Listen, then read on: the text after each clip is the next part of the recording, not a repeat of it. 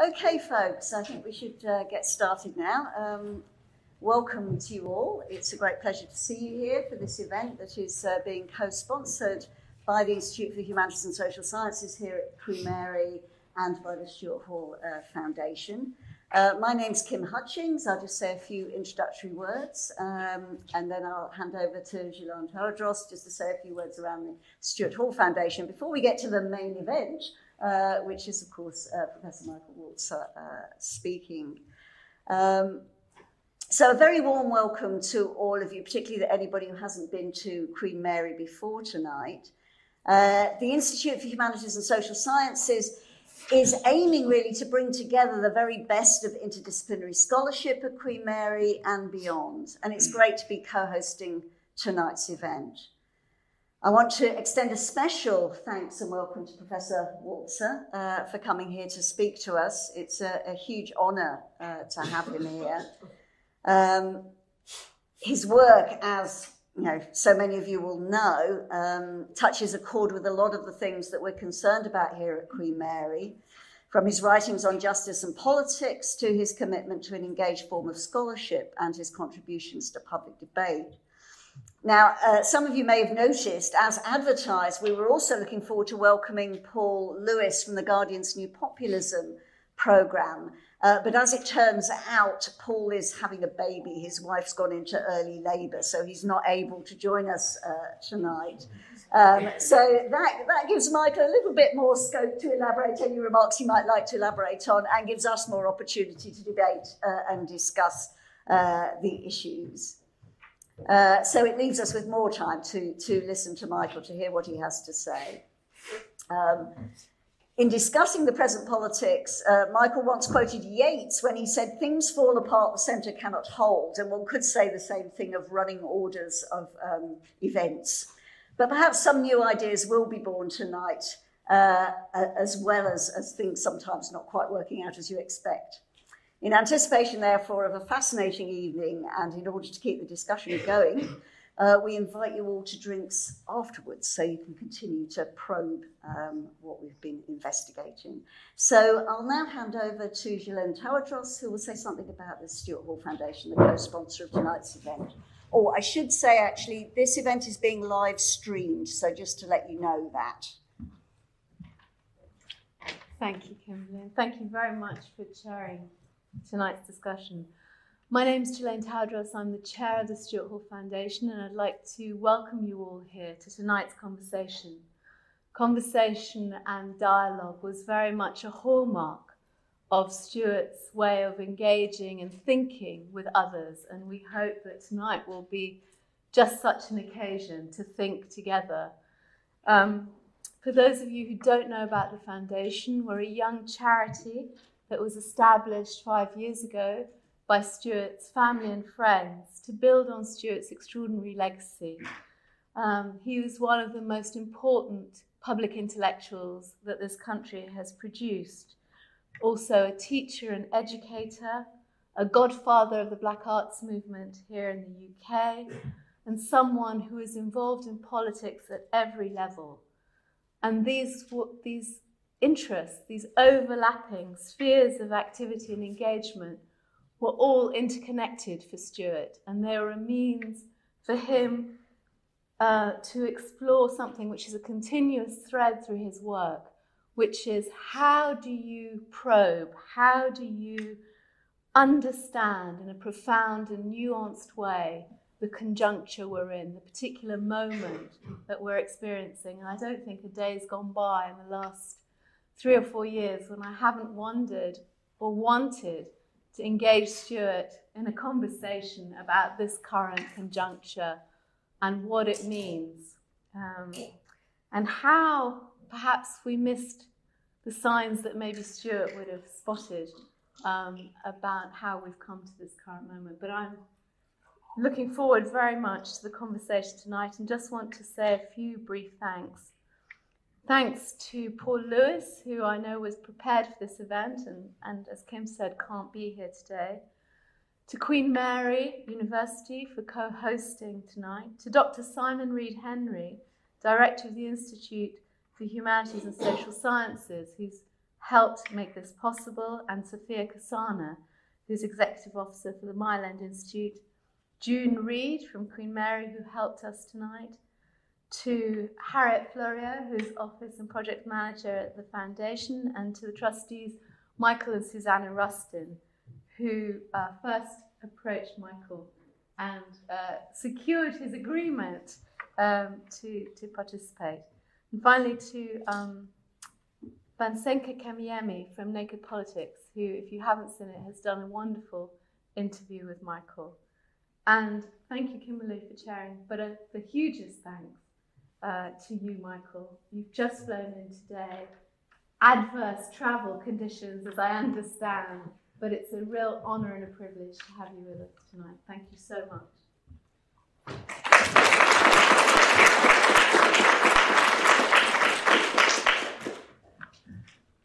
So I'm very glad to be here and very grateful to the two sponsors of this event.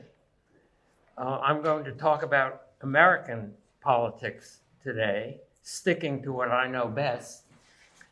But since Paul Lewis isn't here, I hope that in the discussion some of you will say something about authoritarian populism in this country, and perhaps some of you also can talk about the continent. So I will be talking about America, but I want to start from what Stuart Hall said in 1979 in a wonderful essay called The Great Moving Right Show about authoritarian populism and social democracy. It's interesting to imagine Margaret Thatcher, that's who he was writing about, as an early authoritarian populist. Times have changed, and I guess the species has gone into decline. It may be parochial of me, but I do believe that our ignorant, corrupt, reckless, narcissistic president represents a low point in the history of authoritarian populism. But I want to focus on one part of Stuart's essay, not what he said about Thatcherism, but what he said about social democracy, since I think of myself as a social democrat. Stuart wrote about social democracy playing what he called a natural part in the rise of figures like Margaret Thatcher, a part defined by the central contradiction of social democratic politics. And his account of the contradiction is nuanced. Mine will be very quick. It's a contradiction between the electoral role of social democracy as representative of the working class and the governing role of social democracy as rescuer of capitalism. So I recognize the roles. Our President Obama played the second in pretty much the way Stuart describes, using the interventionist state for the rescue and opening the way for an anti-statist populism. But I want to deny that the two roles have only one natural form. In the United States in the 1930s and here after 1945, rescuing capitalism turned out to be consistent with a very strong program of social reform. Beginning in the late 1970s, there was a very specific failure of social democratic or center-left politics. And again, I'll be talking about the United States, where the Democratic Party represents a very weak version of that politics, but it's the best that we've been able to do. There were a lot of good social democrats who were critical of Obama's economic policy in 2009 when he did rescue American capitalism. and who were critical earlier on of Clinton's third way, a phrase used to describe and sometimes to boast about a retreat from the center left to the center, the end of welfare as we know it, in Clinton's words. The policies that we were criticizing, which we didn't think natural to social democracy, had a result that we only partially anticipated. And I want to describe that result with a tale of two cities. I grew up in Johnstown, Pennsylvania, a steel town in the 1940s and early 50s when I lived there. Beginning in 1941, it was also a union town. The city had been a Republican stronghold dominated by Bethlehem Steel, but after the steelworkers voted 4-1 for the Steelworkers Organizing Committee, it became firmly Democratic. I remember Harry Truman speaking from the back of a railway car in 1948. He carried the city by a large margin. Today, Johnstown is a Rust Belt city. The mills are closed. The population is about 2/3 of what it was in the 1940s. These days, I live in Princeton, New Jersey, a university town which is also home to many well-to-do doctors and lawyers and to a significant group of bankers and brokers who commute every day to New York. Princeton is not in the top 10 of America's richest cities, but it's up there.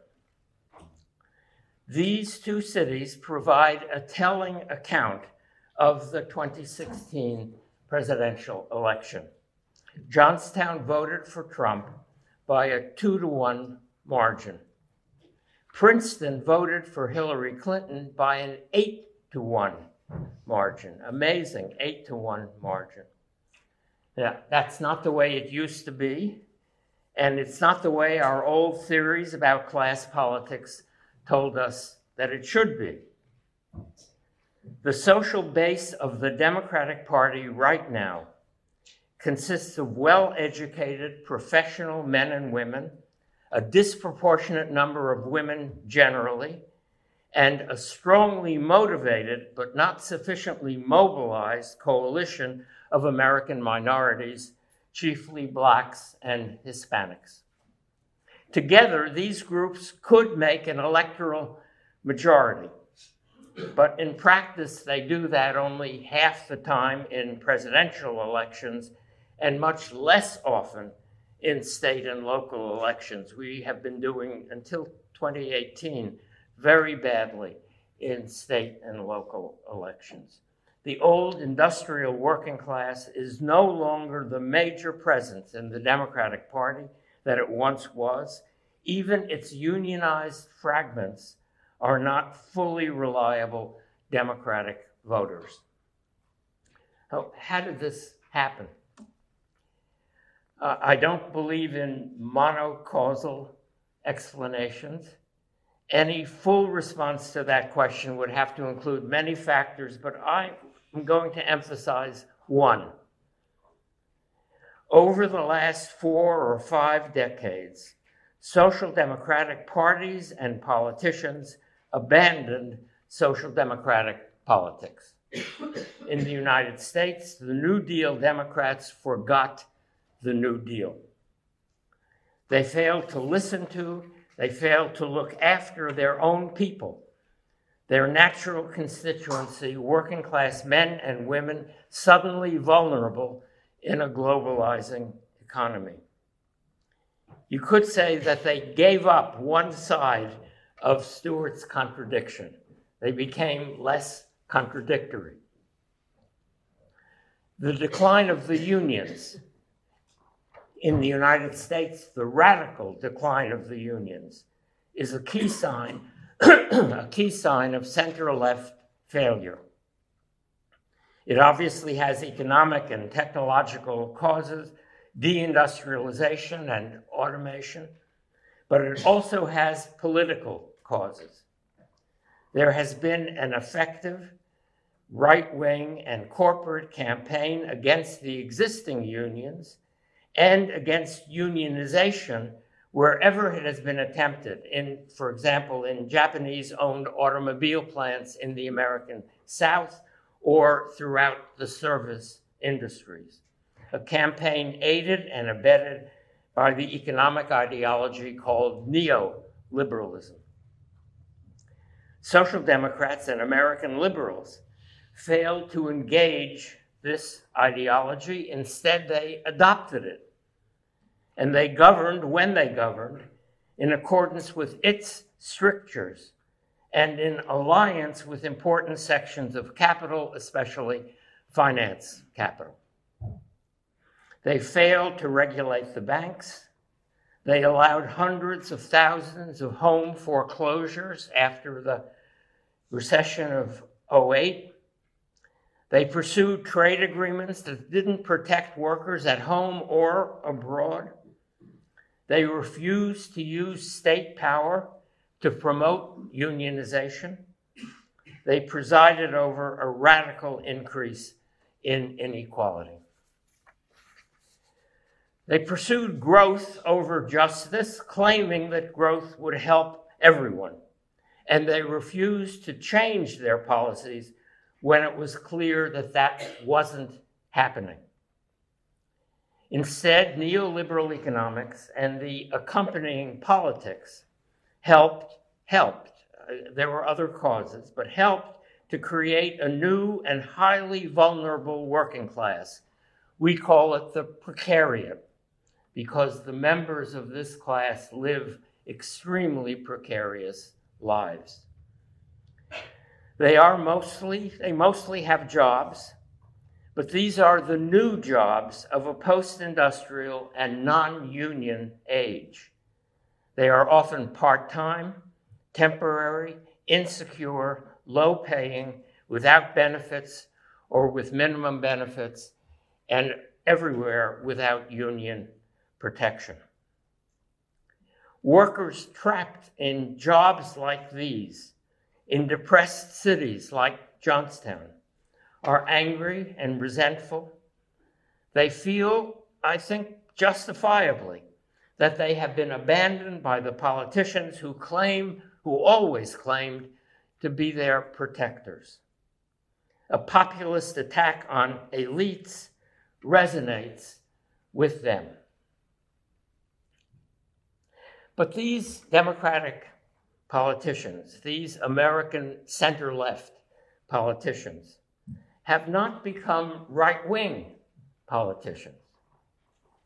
They are the supporters, sometimes a little slow to come around, but supporters still of racial and sexual minorities and of feminism, which is, I think, the most successful social movement of recent decades. They defend abortion, they defend gay marriage, they defend affirmative action. They are focused on what are called social issues, and on these issues, they are good egalitarians. And the bourgeoisie of Princeton, New Jersey, loves them. Activists in these social movements have won victories, always incomplete, radically incomplete, less than we hoped for, but they have changed American society. The United States today is a better place for Black Americans than it has ever been. Women are a much larger presence in the professions, in law and medicine, in corporate management at every level, and in politics. Gay marriage today is widely accepted. It often seems wildly popular. All this took the hard work of movement militants, but it is today the politics of the Democratic Party. And yet, in the years that these victories were being won, these egalitarian victories, the United States became an increasingly unequal society. And that's something that we need to think about and I think worry about. It appears that capitalism can take in blacks and women at every level of the established hierarchies and still be capitalism. Our economic rulers practice discrimination less, but exploitation no less. Indeed, the hierarchies have gotten steeper and may be easier to defend because they are less discriminatory. Now, this is something that we didn't expect. Most people, I think, on the left, we have often said that capitalism is inherently patriarchal and racist. Well, capitalism is, in the West, in America, historically patriarchal and racist, but not inherently. We are now discovering that the logic of capitalism allows the incorporation of minorities. Not yet in proportion, women very close, are beginning to be close to proportionate positions in the professions. They are not there yet in corporate management, but there are now women at every level of corporate management. Blacks lagging behind, but still moving into positions where they never were before. And yet, America is less equal, more unequal than it has ever been. So we need to think about how that has happened.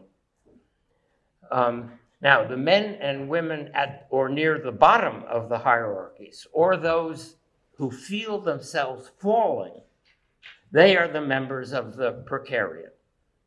Many of them are black, many are women, but these aren't the blacks or the women who benefited from the victories of the social movements.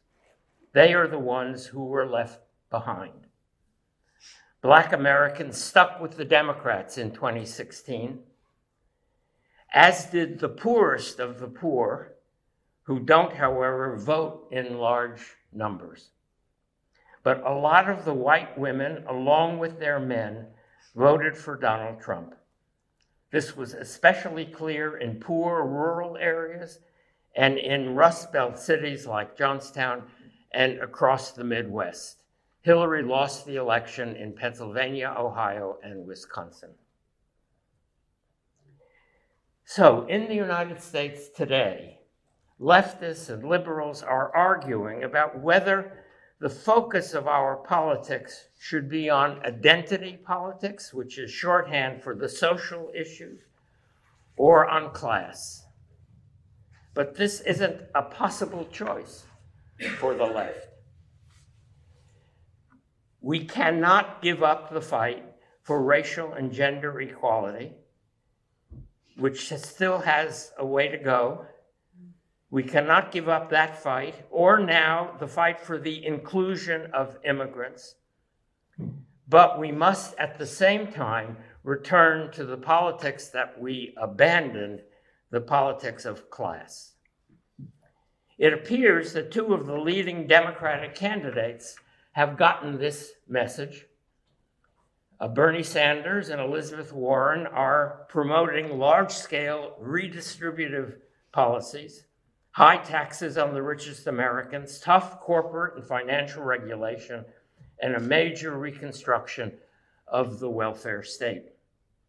I'm happy to support these policies, but together they have not yet produced the politics that we need.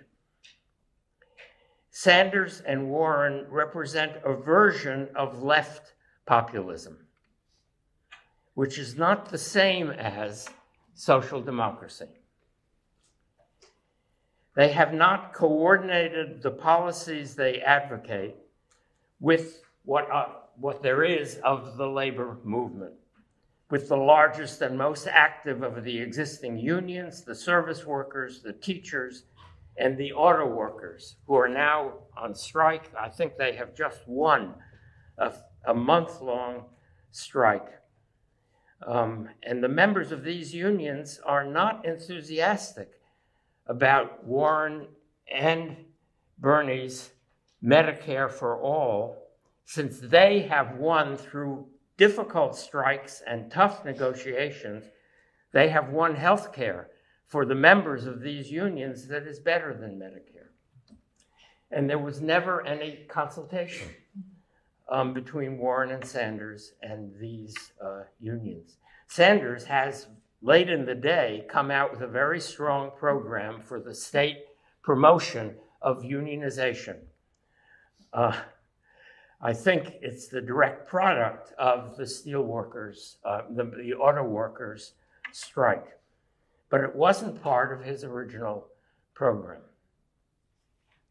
There is no, at the present time, there is no social movement behind these two left candidacies. Nor is there a political party committed to their proposals.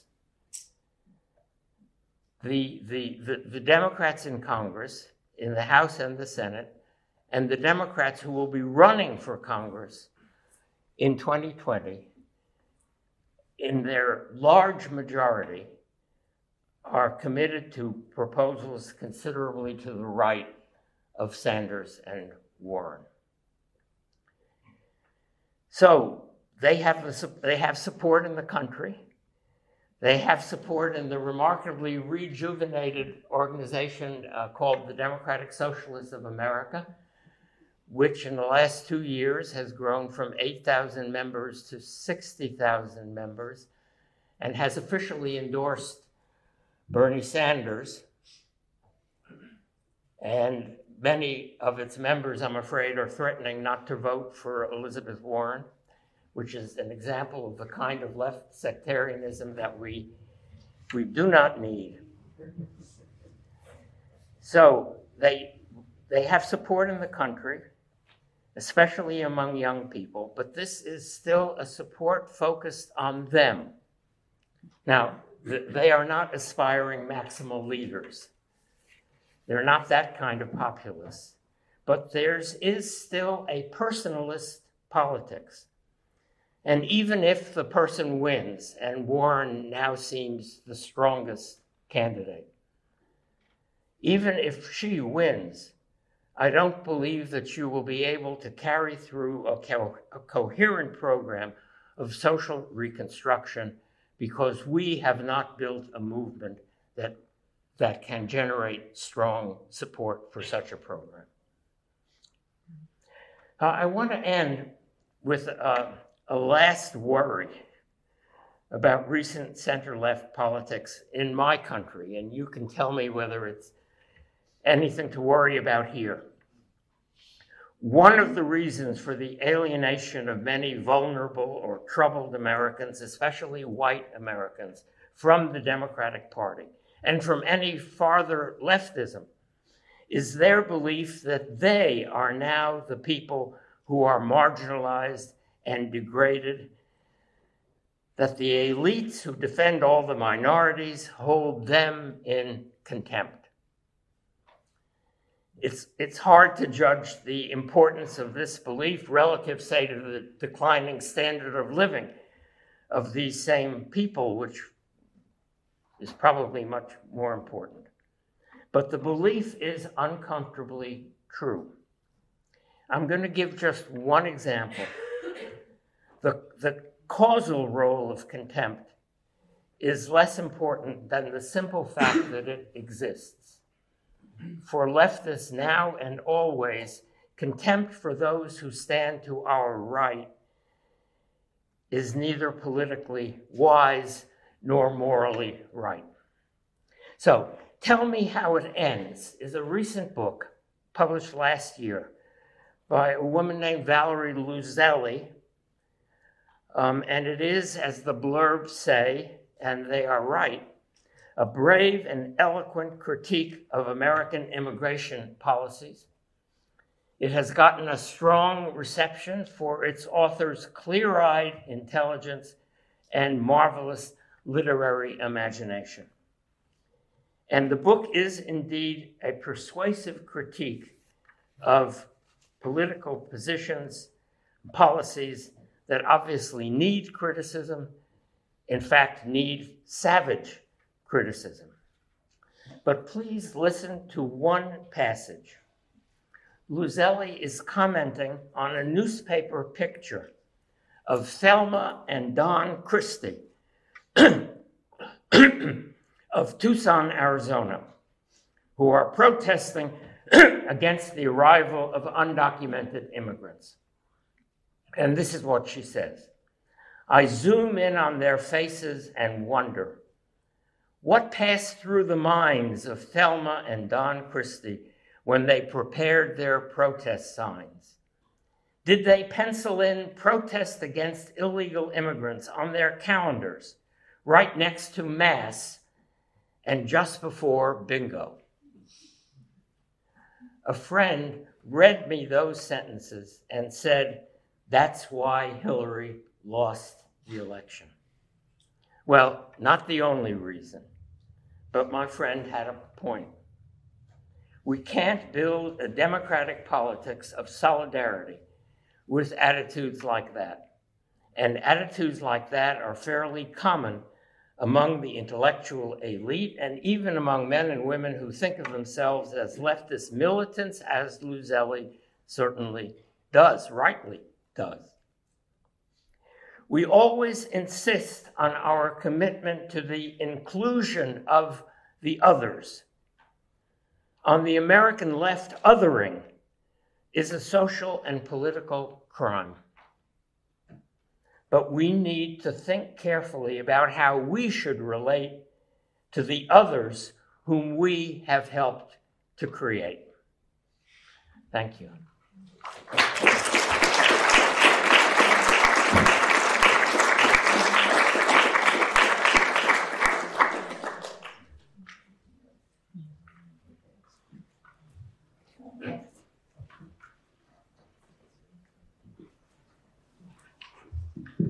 Working. Oh, yes, it is. Thanks so much for that, Michael. Really thought-provoking, a very interesting talk, and I'm sure there'll be a lot of comments and questions coming. I had a sort of set of things I wanted to ask you about, but I was actually just really fascinated by where you ended and the whole issue of contempt. And I guess the relationship between morality and politics, in some sense, there. Is this new, though, or is this simply always been the way that people are? Is there something new happening in terms of how opponents are being constructed within the political realm, or is this just business as usual in some ways, do you think? Well, there has always been an American elite culture which had a certain view of the people called white trash, hillbillies, and although I don't know the terms that were used, the evangelical Christians. But these people didn't play a significant part in American politics. So the discourse about them was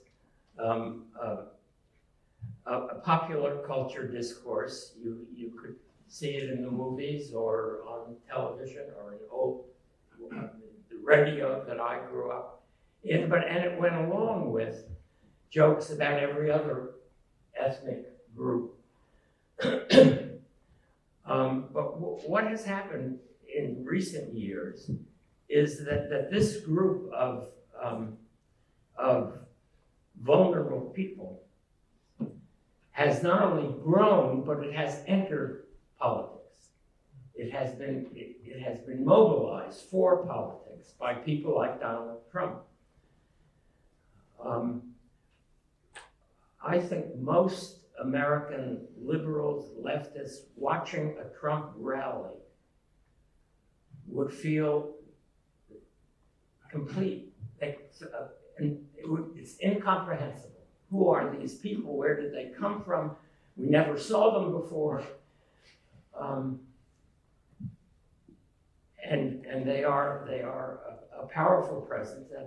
And what is funny about them is that their entrance into politics has come over time, and a great many of them voted for Obama. So you can't simply call them racist. And if you talk to, we do have liberal left journalists who are now trying to talk to these people and write about them.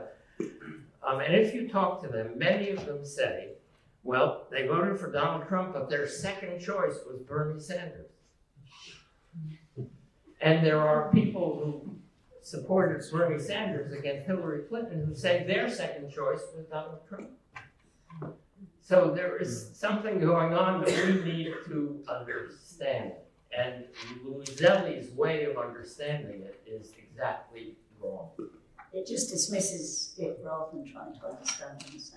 It's, I mean, there are interesting parallels there, certainly with here, I think, in terms of the famous Brexit vote and the ways in which people from both the left and the right have rallied around that, but also people swap.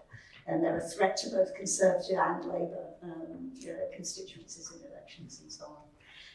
Can I ask you a bit more about the sort of the failure, in a sense, that you're pointing to of the political class or the political elite or the Democratic Party over a period of years? I mean, do you see a particular point in time where that really starts to turn? Is it to do with the 80s and the sort of Reaganomics and that point, or is it a later historical point you see as crucial? Well, I'm not sure that its origins are economic. So let me tell a story. In 1967, during the anti-Vietnam War movement, I was part of a group of people in Cambridge, Massachusetts. I was teaching at Harvard then, who formed what we called the Cambridge Neighborhood Committee on Vietnam. And we were doing SDS-type community organizing against the war, meaning we were knocking on doors and looking for someone who would give us a living room where we could organize a block meeting. And we were doing that kind of organizing in Cambridge. And we decided that you needed a focus. And so we managed to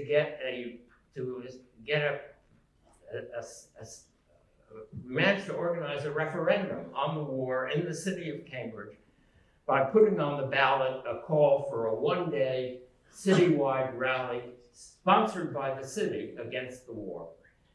And then we were able to knock on doors, and we were soliciting votes for this motion. And we got 40% of the city to vote against the war, which was not bad considering that American soldiers were dying in Vietnam. We lost every working class neighborhood in Cambridge. We carried Harvard Square and the surround. We won the support of the same people, the same kind of people who voted for Hillary Clinton in Princeton, New Jersey. We lost the support of many of the people who voted for Donald Trump, although in 1967 they still had good jobs.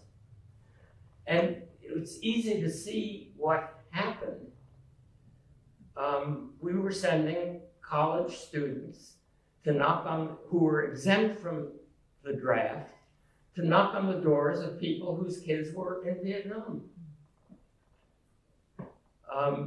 So it wasn't a winning formula. And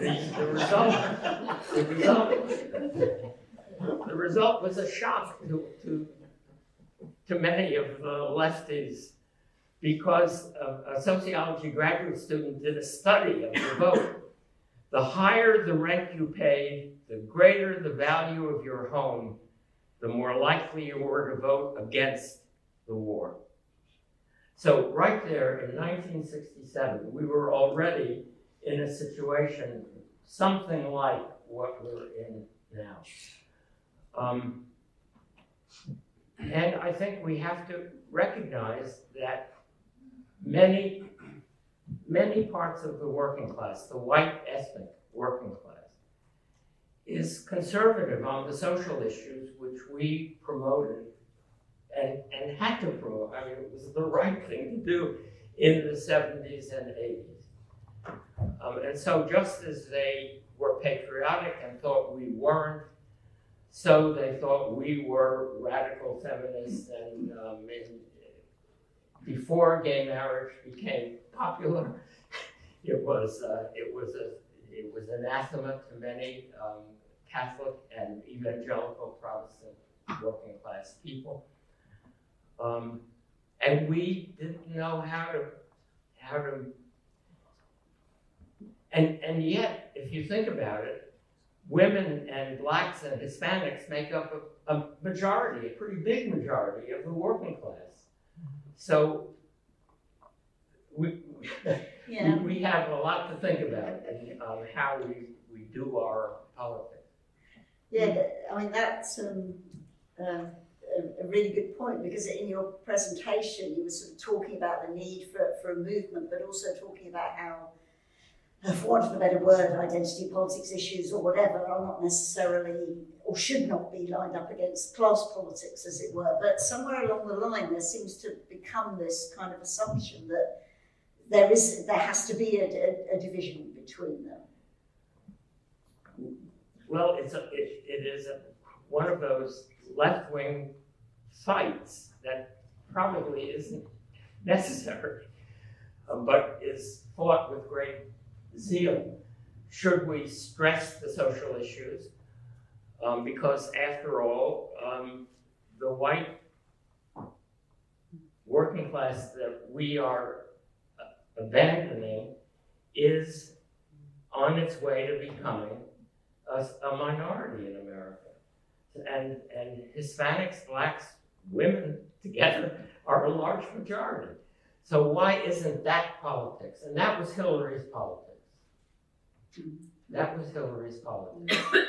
And she won by 3 million votes and lost by 1,000 small cuts. You know, if more of Bernie Sanders supporters had voted for her in 3 states, she would have won. If the black turnout for her had been like it was for Obama, she would have won. If the FBI hadn't relaunched she would have won. So there's a case to be made that kind of politics just says we don't have to go to Johnstown, Pennsylvania. That's lost. That's lost territory. I think that's wrong, and it's wrong because of what the left is, not just because it's strategically wrong. It's wrong because those are people that we have to have some relationship to, even if it's a critical relationship or a critical engagement.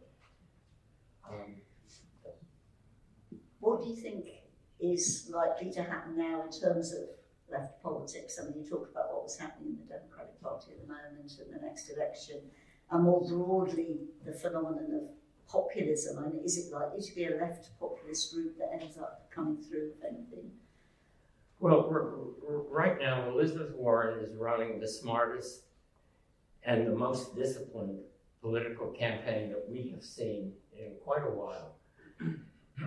And I think she is on the way to winning the Democratic nomination. And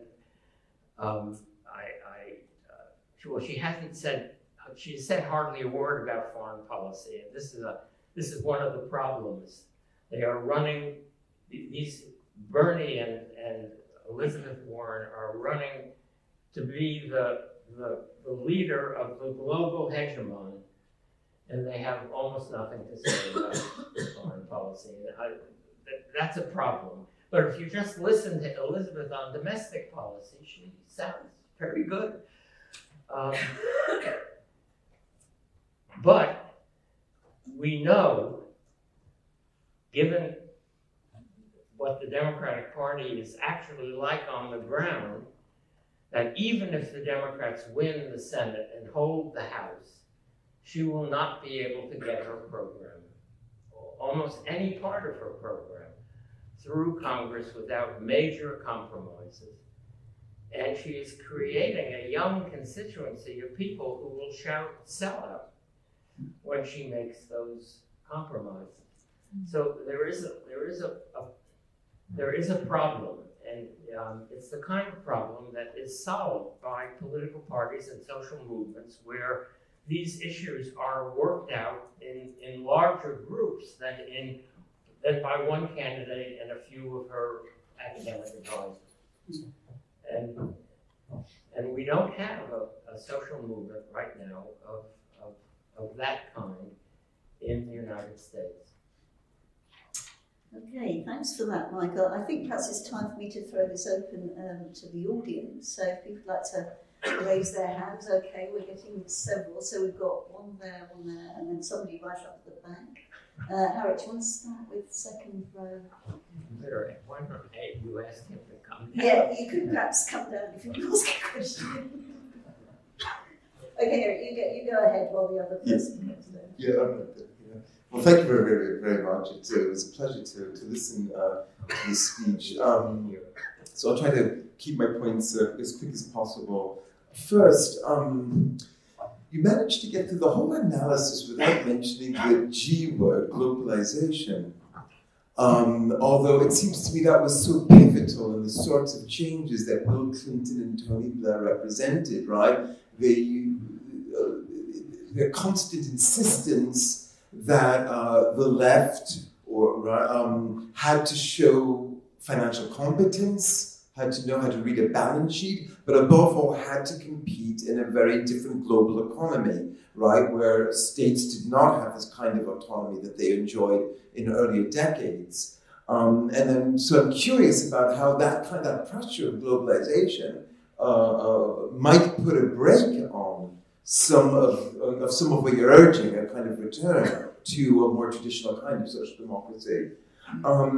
Second, Elizabeth Warren on foreign policy, isn't it true that she's largely looking at people who she thinks will vote their pocketbooks, who don't really worry that much about foreign policy? Again, isn't foreign policy more the concern of Princeton and Harvard Square, right? And so maybe she's making a calculation there along the lines that you've been pointing out. And then finally, I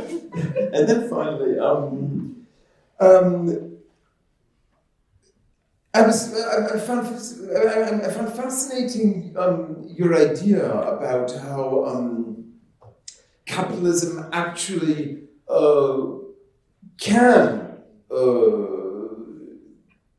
incorporate racial minorities, women, and so forth, contrary to earlier sort of, more classical and Marxist and similar sort of models. I think, there's a lot to be said for that. But, I mean, is it true to say that patriarchy is just a kind of a numbers game? When you get 50% men, 50% women, you overcome patriarchy. Is patriarchy really just about counting the heads of women?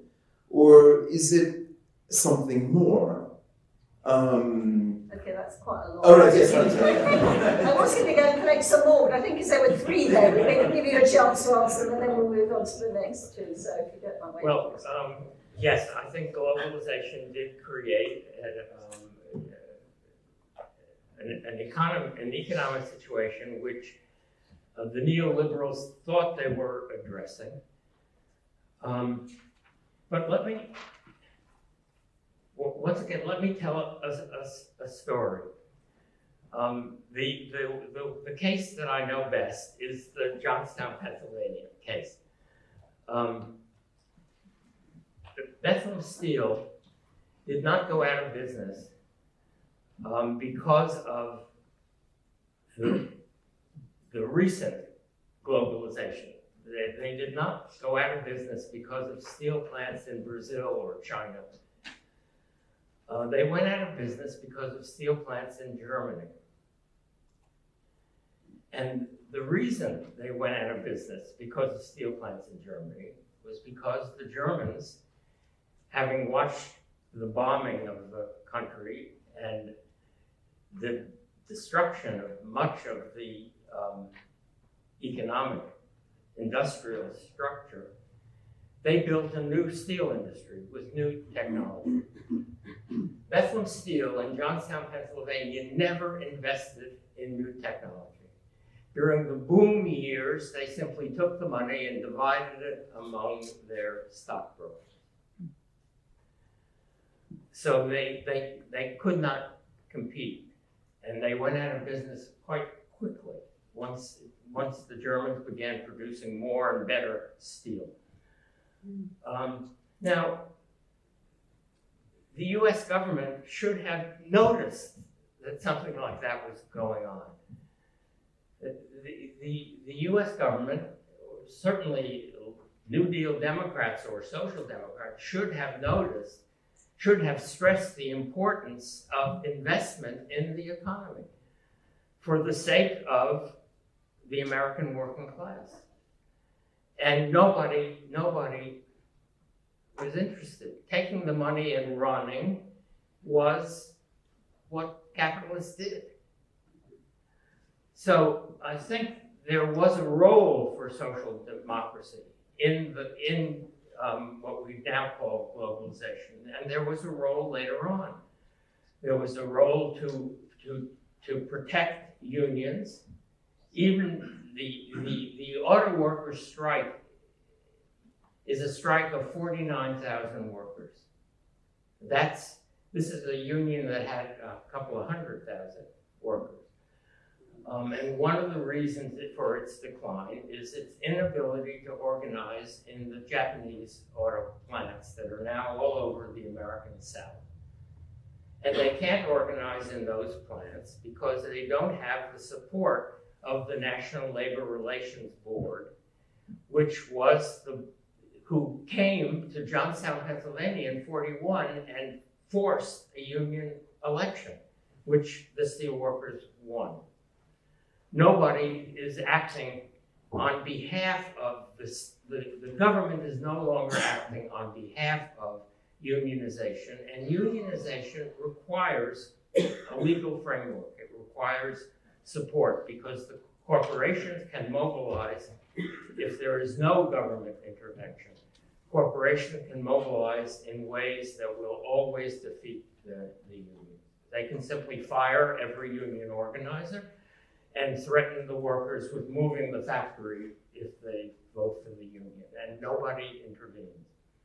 So there is much that could have been done, even in this kind of economy. Now, the other two So there was one of them whether foreign policy was an issue for the Yes. The other one, patriarchy, and whether it's that head counting. Yes. Well, head counting is important.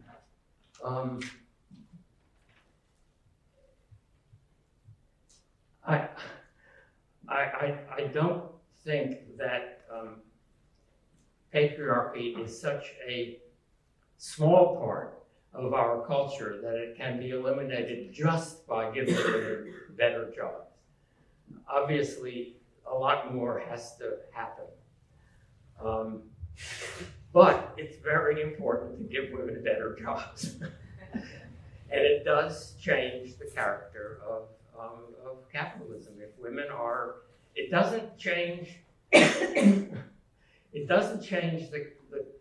character of capitalism in the sense that we thought capitalism was wrong. It doesn't change that at all. Women executives pursue profit in the same way that men have done. So that's important.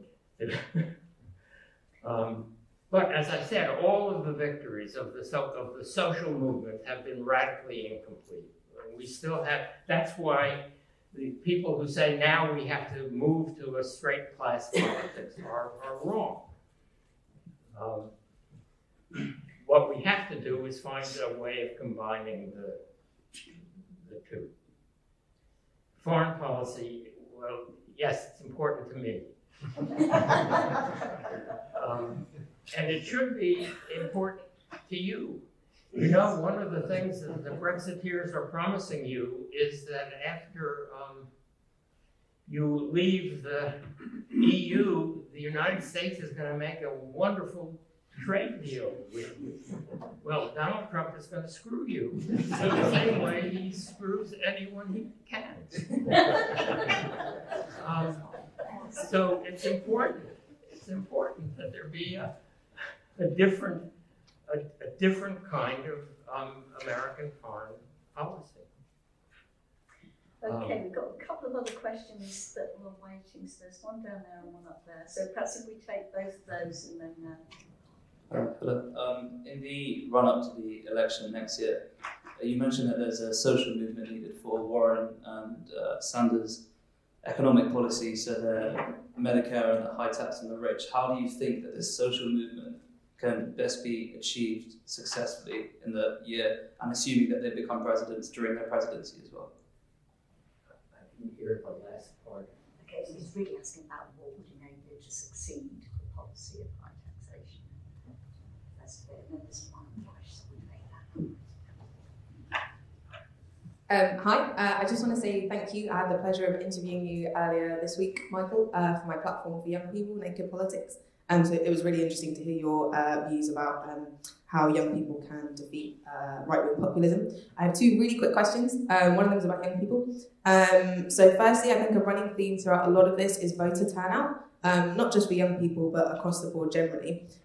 So my first question is, what do you think politicians or political movements should be doing to try and motivate particularly young people to vote? Because there's a huge deficit in terms of young people who can vote and those who actually do. And my second question is about money and... Wait. Oh, sorry. Let me... Okay, so we've got what would enable the Sanders and Warren kind of policies to work, what would enable them to be... And then there's a question about how can we get those turnout, encourage those turnout in order Yeah, that was it. So, yeah, so let me... do you want to answer those two first? We'll come back. Okay, thank you.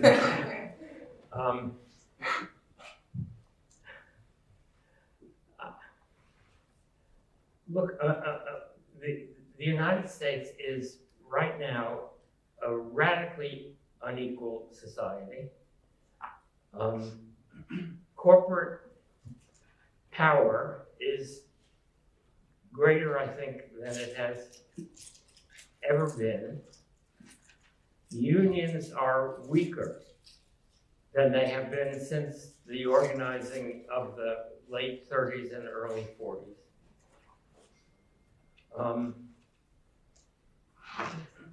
So we have a long way to go. Now, if there are beginning to be opinion polls in which large numbers of Americans say that they think socialism would be a good thing. Larger among people under 30, but still strikingly different from anything we have seen before. And what they mean is Bernie Sanders' socialism, which is really the New Deal, an updated version of the New Deal. It is social democracy of the kind that triumphed in much of Western Europe after World War II. Achieving that would be a big change in American life, though it wouldn't yet be socialism. And I think that should be our immediate goal. But that requires rebuilding the labor movement, and it requires taking over the Democratic Party, which means fighting for local lefty candidates around the country. And this has to be done with some sense of what organization means. The old labor motto, organize, is something that we really have forgotten. Another story. During Occupy Wall Street, which was a lovely moment, but a brief moment in American political history.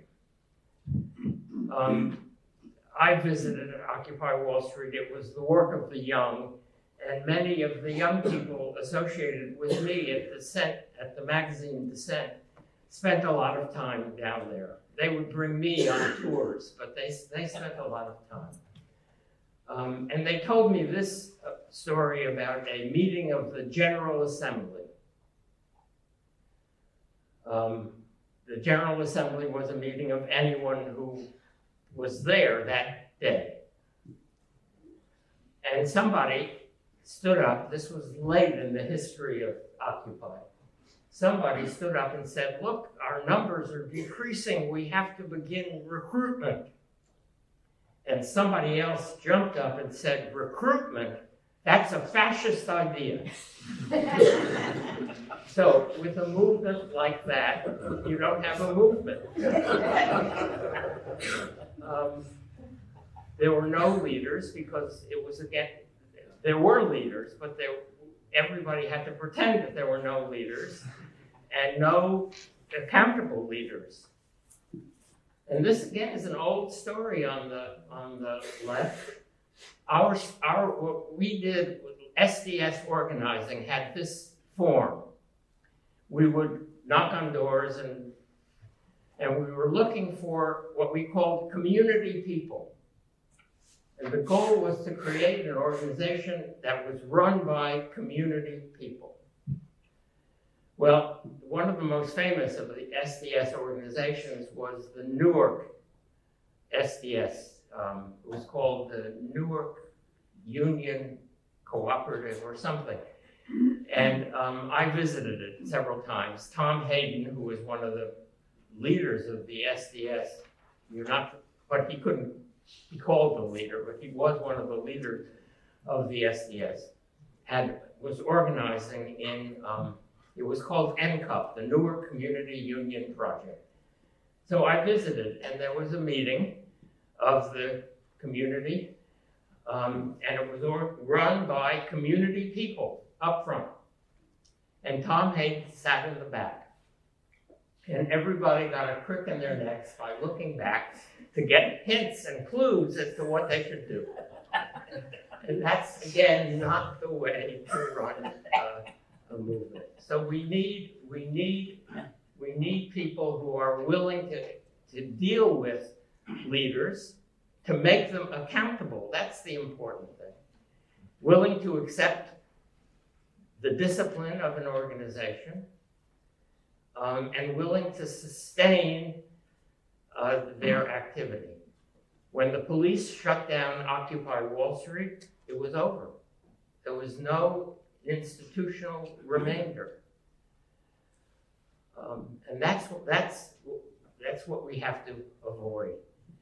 Now, getting young people to vote is also one of the biggest questions in American politics right now. Historically, the 18 to 29-year-old cohort votes in much, much lower numbers than any other cohort. And it's my age cohort which votes in the largest numbers, which is not a good thing. That's not necessarily a good thing.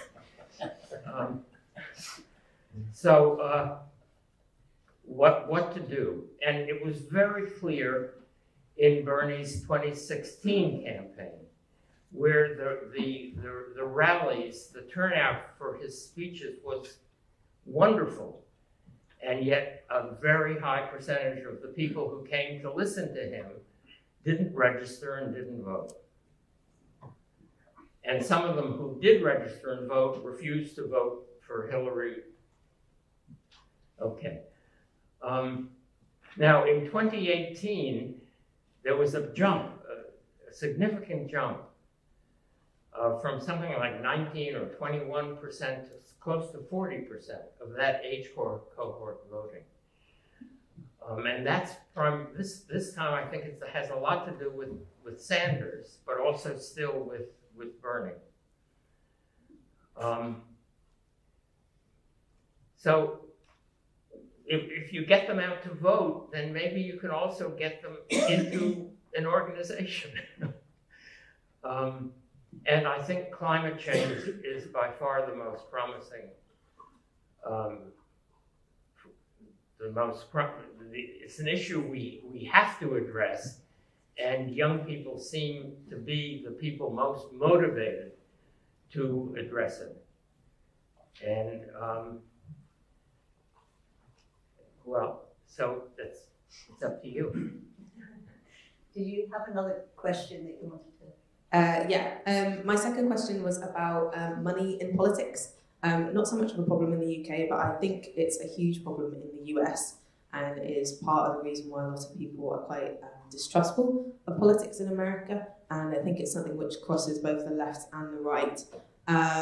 Obviously, Donald Trump spoke a lot about, quote, draining the swamp, which of course he's never going to do. But how key is it to defeating populism that the left take it seriously, taking money out of American politics and making it democratic essentially again, not having all the power in the hands of rich people who can play politics and decide the result? I didn't hear most of that. It's basically about money in American politics and whether that needs to be taken out to enable a properly democratic process. And one of the reasons why people distrusting politics is because of American politics has been for some time dominated by people with a lot of money who spend it on television ads and now on the social media. I'm not sure. The left has always believed that numbers will outdo wealth if only we organize the numbers. Bernie Sanders is outraising everybody else, and he's not accepting any big money. It's all in small donations from people with, we assume, with modest incomes.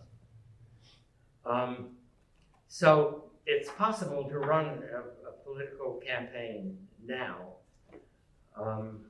against the wealthy, and that's what a left populism would do, and that's what Bernie and Elizabeth are both very, very eager to describe the damage done by the big insurance companies or the big communications companies, and it seems to work. Now, I would still hope that a future Supreme Court, after a few people are replaced somehow, would outlaw the extensive use of money in American politics. I'm not against. I've always believed that one of the measures of commitment is the willingness to contribute not only time and energy to a cause, but also money. So in the organizations that the small organizations, for example, the anti-war organization, I was very strongly in favor of bake sales and fairs where we sold things. I don't think it's a good idea to try to keep money entirely out of politics. to say that the campaign should be funded entirely by the state. Because this is a way, I can't go to a meeting, but I'll give you $5. And we build support that way. We talk about money as the universal, it converts into everything. And we certainly it shouldn't convert into political power, but it can express political commitment. If we regulate the size and scope of contribution.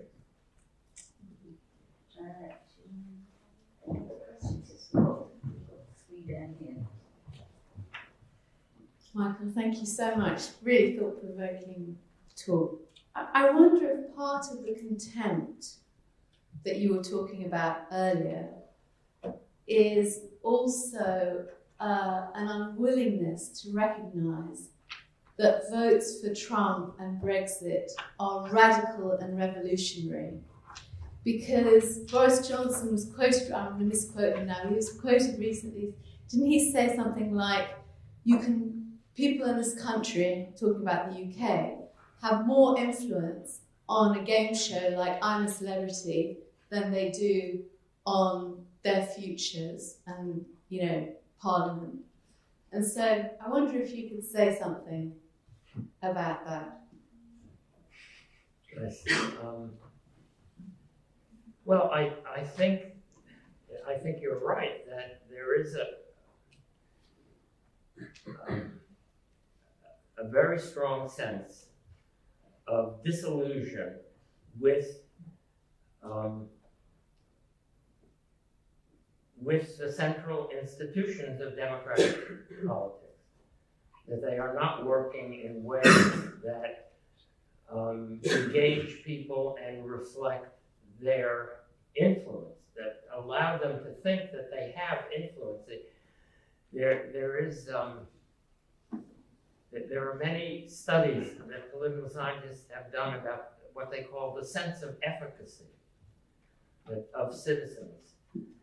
In the United States today, and perhaps in other democratic countries, the sense of efficacy among many citizens is much too low. They don't feel that people are listening.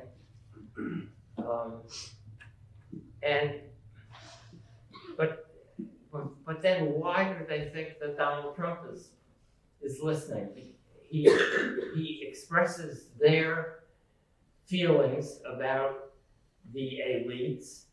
That's what populists do. He expresses their feelings.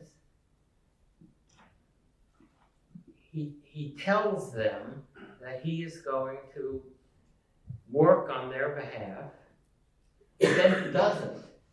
And it doesn't seem to change their view of him. I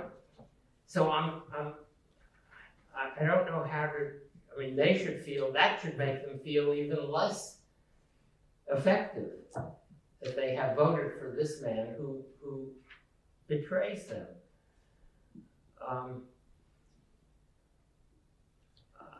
I don't know. How do we restore respect for the central institutions? Congress, I think deservedly in America, has a very low reputation.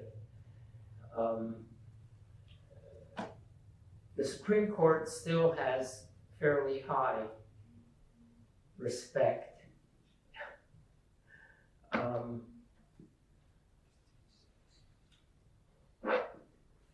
I think the way this is the old-fashioned left position. The way to make people feel efficacious is to enlist them in organizations that are efficacious. But yes, and that's what we still have to do. We've got loads of questions here. Go to Toby. I've seen one over there, and there's a couple more here yet. So. Thank you very much. You mentioned foreign policy and the lack of interest, apparently, of those candidates, Elizabeth Warren and Bernie Sanders, their apparent lack of interest in foreign policy. Here in the UK, we have a radical left leader, Jeremy Corbyn, who is very interested in foreign policy and has a very long record of campaigning on foreign policy issues. And many of his positions actually, strangely, have some commonality with those of Donald Trump. He's quite cool towards NATO, relatively warm towards Russia, very hostile towards foreign military intervention. And I know you've written on this subject. I'd be interested to hear your thoughts on that and what you think a social democratic foreign policy ought to look like. Well, actually, I published a book 2 years ago called A Foreign Policy for the Left. And these issues are extremely controversial and divisive on the left, and we saw that very clearly in Donald Trump's sudden decision to withdraw American troops from northeastern Syria.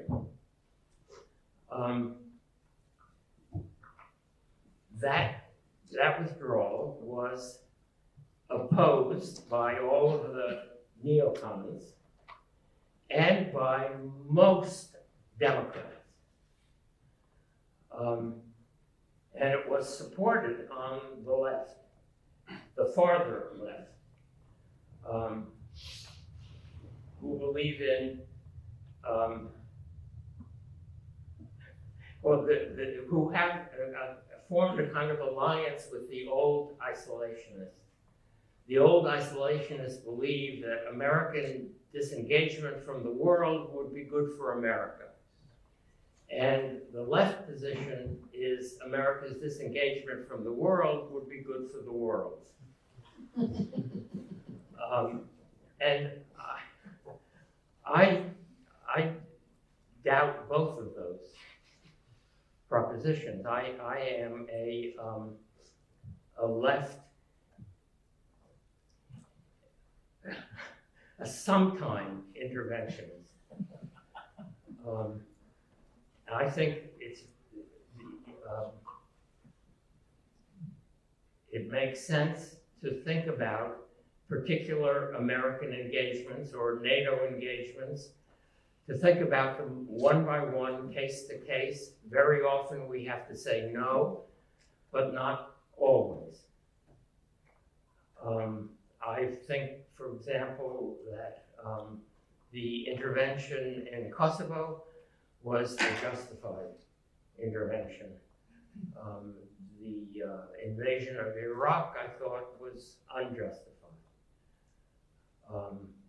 I opposed an American, I wrote a lot on the Dissent website against an American intervention in Syria, partly because I thought that the people rebelling against a terrible dictatorship didn't have enough popular support to win, and I don't believe that foreign armies should change things when there isn't popular support.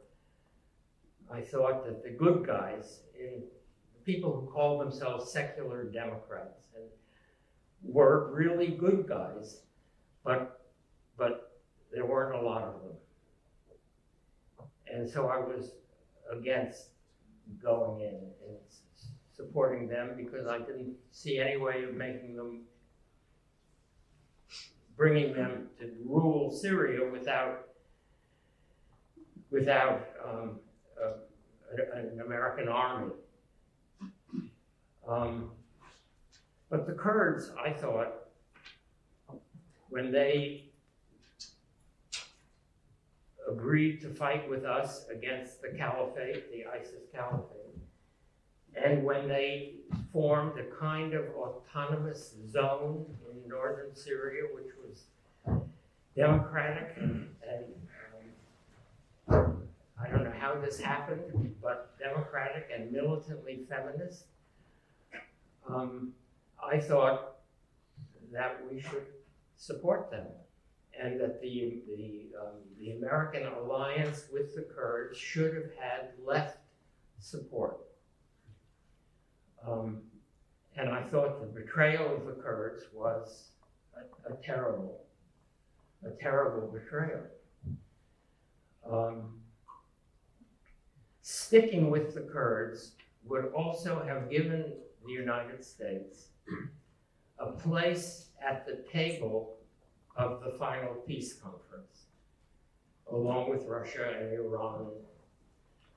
And it was important to do that because we had two moral responsibilities. The people we called the good guys and didn't help are still there. Some of them are still the good guys. And we have to guarantee that they are not murdered when the Assad regime finally triumphs. And that's a responsibility. And we have to guarantee that the Kurds get some degree of autonomy consistent with their survival.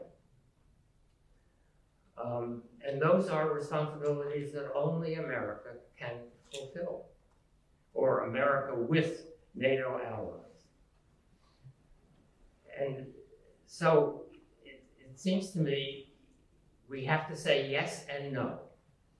And too many people on the left want to say no all the time, and too many people on the right want to say yes all the time. And we need to think about each case. I would have supported an intervention in Darfur in the Sudan. Not an American intervention, but an intervention by African states with American logistical support, which only we could have provided. Because there was a massacre going on. And massacres should not go on. They should be stopped. And anybody who can stop them should stop them. I thought when the Vietnamese went into Cambodia to shut down the killing fields of the Khmer Rouge, that was a justified intervention. And if they hadn't been able to do it and the Chinese had done it, that would have also been a justifiable intervention.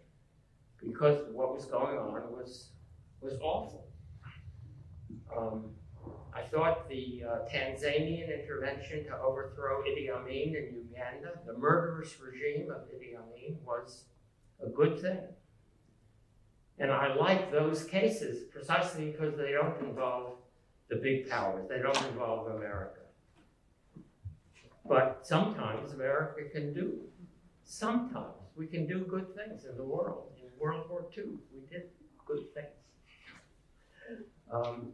And so a consistent anti-Americanism, a consistent argument for American disengagement is, I think, a bad position. And let me say just a word about Jeremy Corbyn's own opposition to NATO, which I don't know if he still is, I don't know what he says now, but when he was an MP without power, he was strongly in favor of a British withdrawal from NATO. Now, how should leftists think about that? Well, I have leftist friends in Poland. There is a group of people who are good, secular, militant leftists, working very hard in favor of immigration, against the current government, very good people. They would have been appalled and frightened by a British withdrawal from NATO. And it never occurred, I think, it never occurred to Jeremy Corbyn to talk to those people. But that's what left internationalism means. And I think we need to realize that there are moments when organizations like NATO can, in fact, defend liberty And when they can, and when they do, we should support them. And when they don't, we should be critics. Okay, we're running out of time, but can we go over there? Yeah, okay, so we've actually got three, well, just now 4 people coming in. Have we got time to do all of those?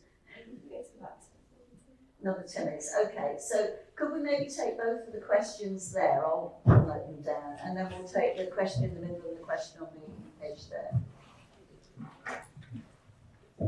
Hello. You don't strike a particularly optimistic note, or at least. What, if anything, it does give you cause for optimism that the social and the choice between social and economic can be avoided, and that it can be aligned with a principled foreign policy? Okay, yeah, we'll take. I'll write it down and then just so we get. Yeah. I was wondering whether the events of the last few years have in any way changed your view that the patriotic attachments of so many people are simply things which liberals should accept and live with, as opposed to trying to abolish over the long term somehow. Okay, so the first question was about reasons for optimism, and the second was whether. Did he suggest reasons? No, he's Can you find any reason for optimism? That's the first one. And the second one is about patriotic attachment and the relationship between liberalism and assumptions about patriotic attachment, whether people should give up worrying about patriotic attachment. Yes.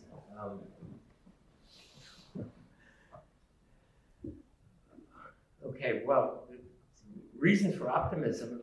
Yes, of course, there are reasons for optimism.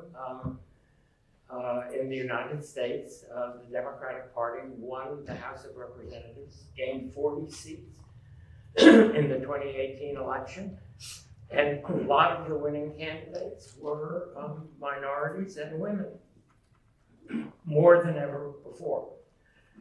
A lot of them ran on centrist, not lefty platforms, but they were against Donald Trump. And they are in favor of maybe not Medicare for all, but a radically improved Obamacare, which is what most Americans right now probably favor. So if you win, you're optimistic, and there is now a possibility of winning again in 2020.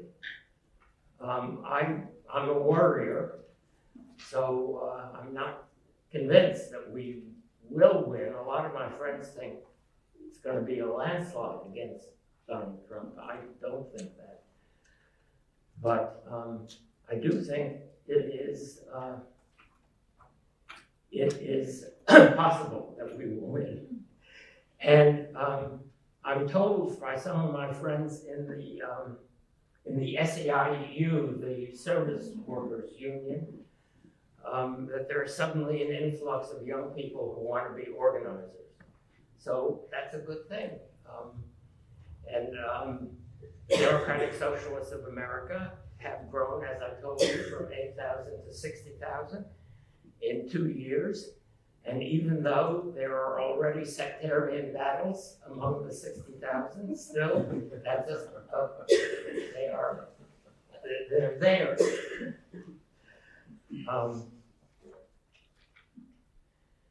So about patriotism, I've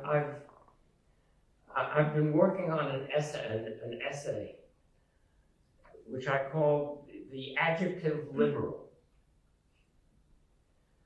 And it's inspired by 2 books. A book by Carlo Rosselli, the Italian anti-fascist militant leader who was assassinated by Mussolini's thugs in France in the late 30s, who wrote a book called Liberal Socialism. and also by a book by a friend of mine, Yulia Tamir in Israel, who wrote a dissertation with Isaiah Berlin here at Oxford called Liberal Nationalism. So I think of myself as a liberal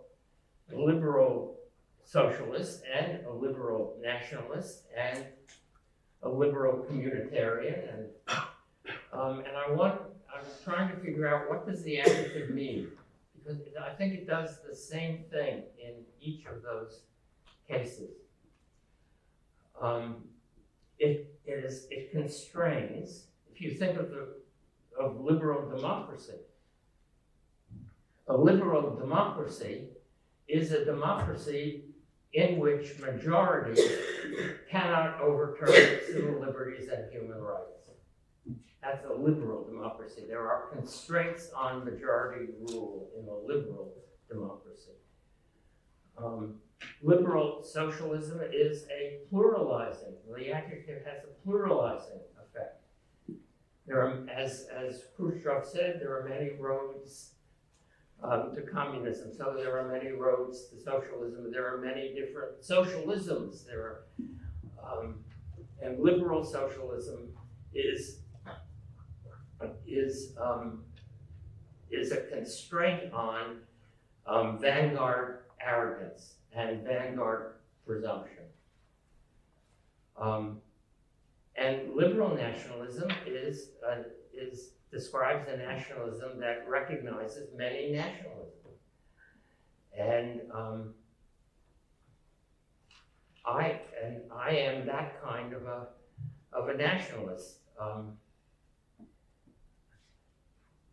I believe that the state, which in most of the world is the nation state, is right now, not always, not necessarily, but right now, the crucial instrument of collective action. It is the state that we try to take over in order to provide physical security and education and welfare and just distributive policies. It's the state and only the state that can do that. And therefore, I believe there should be, everybody who needs a state should have one. And so I am a defender of, I grew up to be a defender of the Jewish state. I was a defender of the Armenian state. I believe there should be a Tibetan state and a Kurdish state and a Palestinian state. Everybody who needs a state. So there is a kind of nationalism which is internationalist.